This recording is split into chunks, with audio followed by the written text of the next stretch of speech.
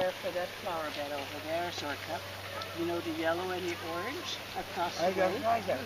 It's not appealing to me. I don't know why. But wherever they put a little bit of blue in, Pardon me? wherever they put a little blue in, Yeah. it subdues everything and it looks beautiful. Yeah. And they've used a lot of that. Geraniums and things like that. Yeah. Those are the good ones. They use a lot of the listen, which is the white. Yeah. But the patches of blue subdue, but I'm not an orange and yellow person. No, they're not. No. You know, I find now, for instance, that yellow is fine. That bed, good. It's a one, but that mixture there doesn't really seem. But don't put the red beside it.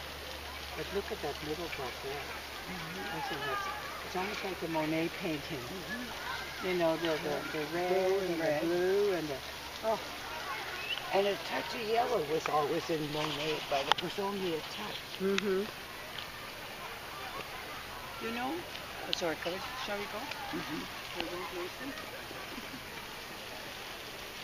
The one closest to you? Her name was Zorka. Zorka.